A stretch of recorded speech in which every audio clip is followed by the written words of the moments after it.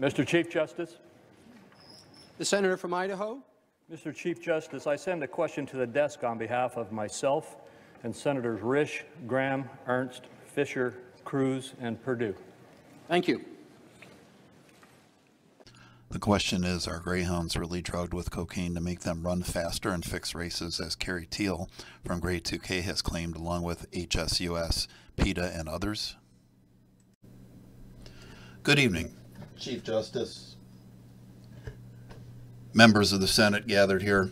The answer to that question is no. It's not true.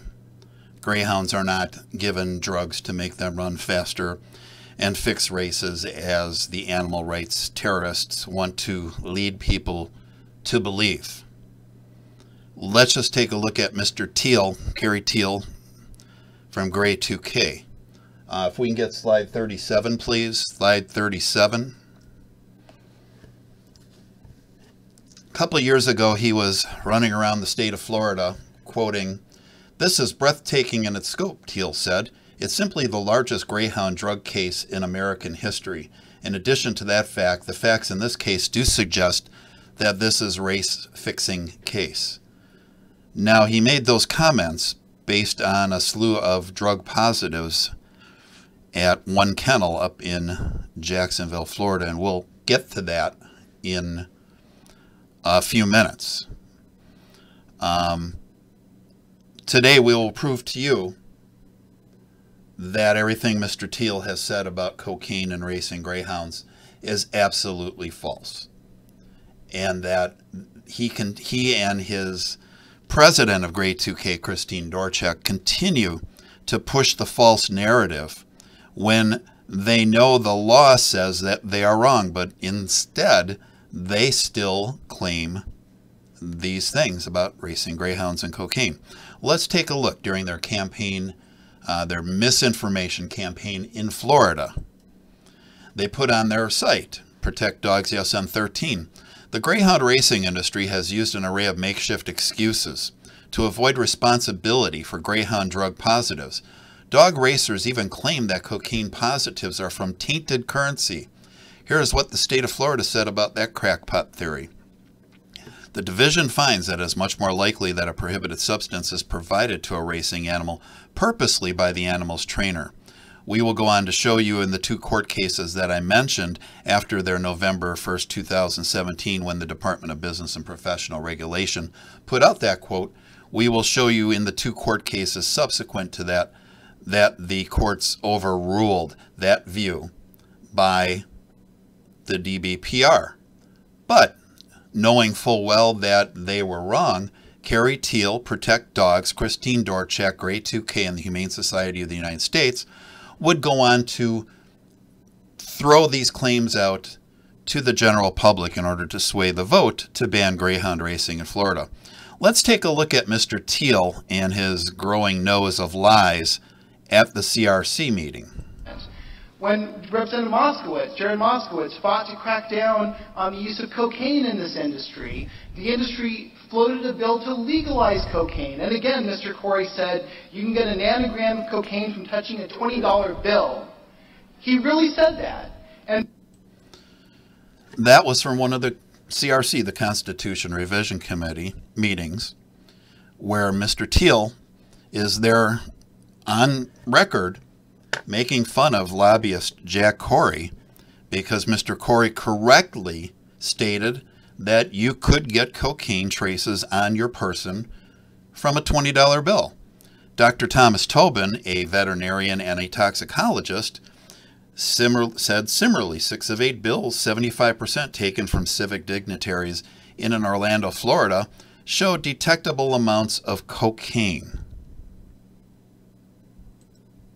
Let's think about that. Please cue that video up again. That's video number 42, please.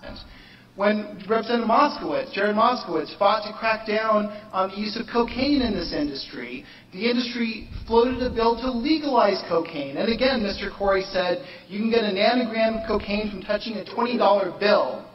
He really said that. And we'll get into Mr. Moskowitz a little bit later in another portion of our presentation. But let's put this in perspective.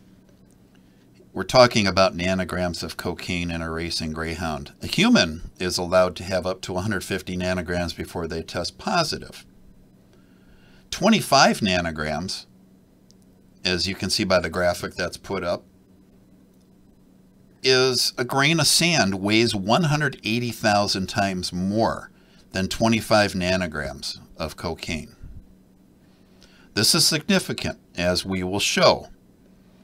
Let's get back to environmental contamination, because that is basically what we will show you where these dogs got the cocaine from. It wasn't a trainer trying to dope them up and win a race and fix a race, because that amount of cocaine to do that to any dog would kill them within 30 minutes. But let's just take a look at environmental contamination and the charade that Mr. Teal continues to carry on to this day. In Florida, statute number 550.2415, if you go down to the B section, it is a violation of the section for race day specimens to contain a level of naturally occurring substance which exceeds normal physiological concentrations.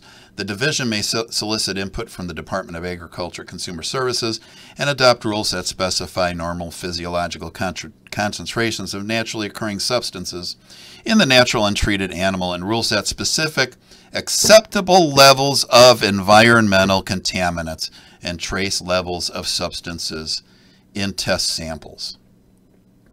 Again, this statute has been on the books for quite some time, and Mr. Teal is trying to tell, or told the Florida citizens, and now is probably in West Virginia trying to tell their citizens and legislatures, that environmental contamination does not exist. Okay, we've shown you one thing here. One, but we've got more. This is the Florida statute that mentions environmental contamination. Now one must question the Department of Business and Professional Regulation as well, as they made fun of environmental contamination, trying to pass this off as a trainer drugging a dog. Well, we're going to show you through the two court cases that wasn't the case. We can get slide number 74. Slide number 74, please. In the first court case, Dr. Cynthia Cole is a veterinarian and pharmacologist who acted as the University of Florida lab, which is where the state of Florida sends all of their test urine samples to. She was in the lab from 2003 to 2006. Dr. Cole testified that BZE and EME are naturally occurring substances. Those are cocaine. In the strict sense that they are metabolites of cocaine, it would naturally be produced by any animal that has ingested cocaine. Dr. Cole also conceded that the levels of cocaine below 100 nanograms, now here we go again, let's pay attention to the nanograms here. Any levels of cocaine below 100 nanograms would be very unlikely to have any effect on a racing animal's performance, and that such low levels could be the result of what? Environmental contamination.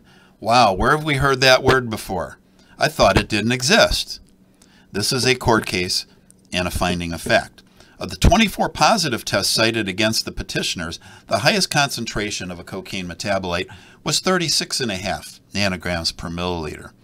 Even that appeared to be an outlier, as most of the concentrations were in the range of 10 to 15 nanograms per milliliter. Now, what was that we said before about 25 nanograms? Let's get that back on the screen. A grain of sand weighs 180,000 times more than 25 nanograms. But Mr. Teal will still want to insist that trainers are giving the dogs cocaine and they are trying to fix races. Nothing is further from the truth. These people couldn't tell a lie if couldn't tell the truth if their lives depended on it. Let's look at Dr. Tobin's testimony, because that's where it gets very interesting. Dr. Thomas Tobin, a veterinarian, pharmacologist, and toxicologist, testified that trace amounts of cocaine are present virtually everywhere in North American human society. Dr. Tobin stated that less than 50 nanograms per milliliter of urinary BZE is indicative of nothing more than that the subject lives in North America. Dr. Tobin testified that a very small concentration of cocaine metabolites in the urine is likely attributable to, let's hear it again, environmental contamination. Dr. Tobin stated that when the concentration is below pharmacological significance, it should not be called a positive. He noted that in a human drug testing, a sample is first screened at 150 nanograms per milliliter, then confirmed at 100, at which point it is reported as a positive. Keep in mind now, all these dogs were tested under 30.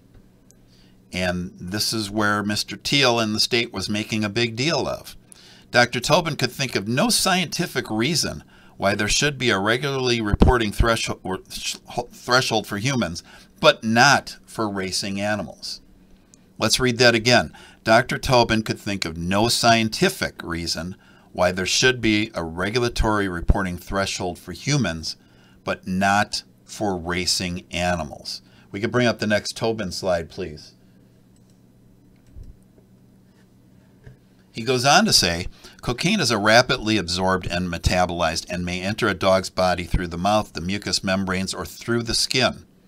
Now, keeping in mind that greyhounds have very thin skin.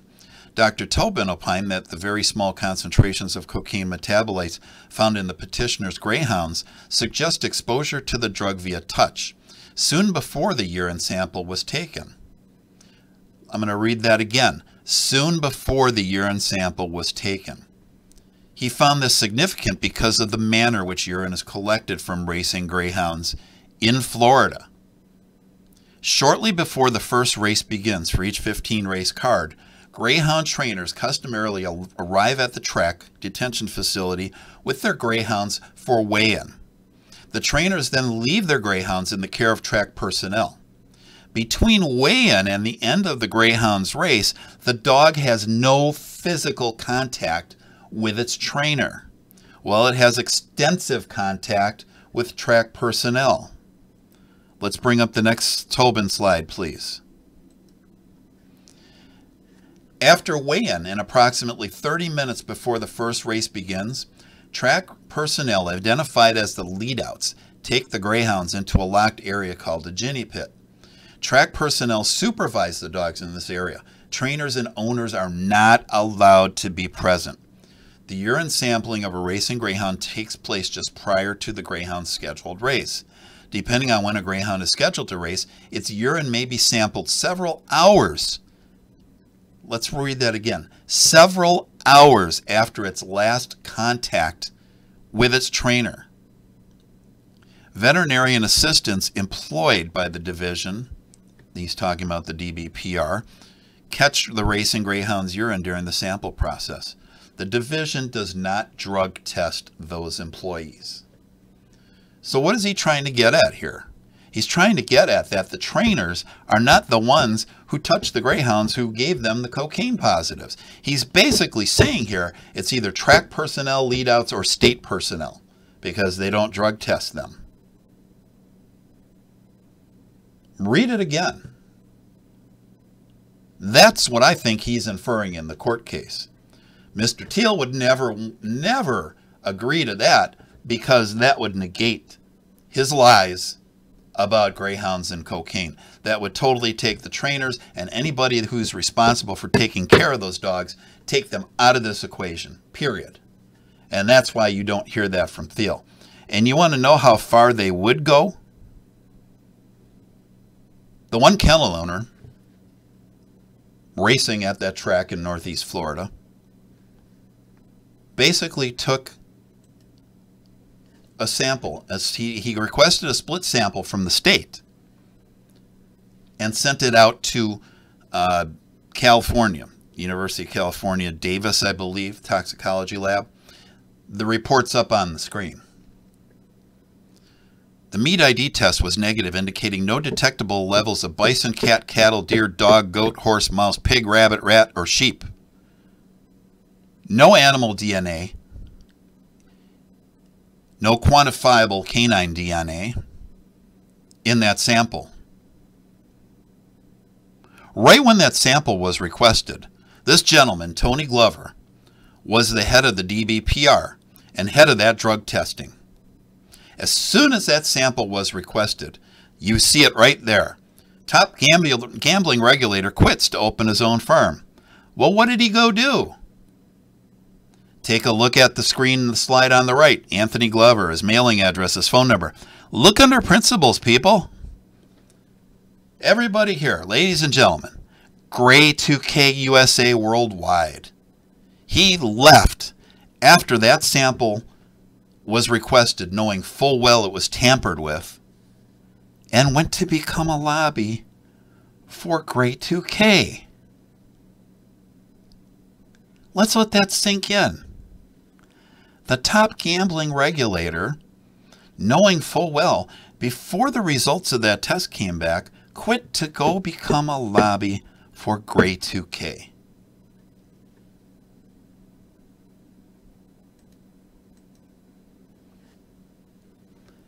And there's the test result from the sample. Did not contain quantifiable canine nuclear DNA. No other animal DNA. What other DNA is left in that sample? What other DNA is left? So in summary, studies done by the expert like Dr. Topin have found that almost all paper U.S. currency contains cocaine.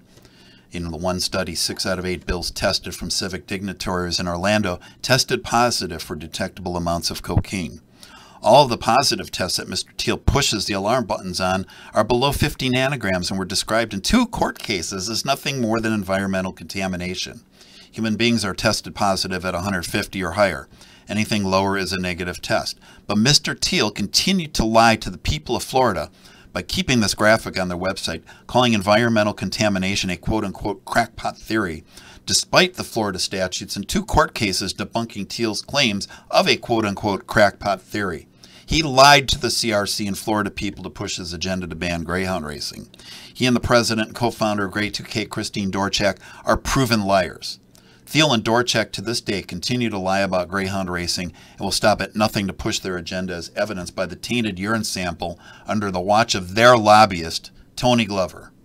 I yield back to the floor.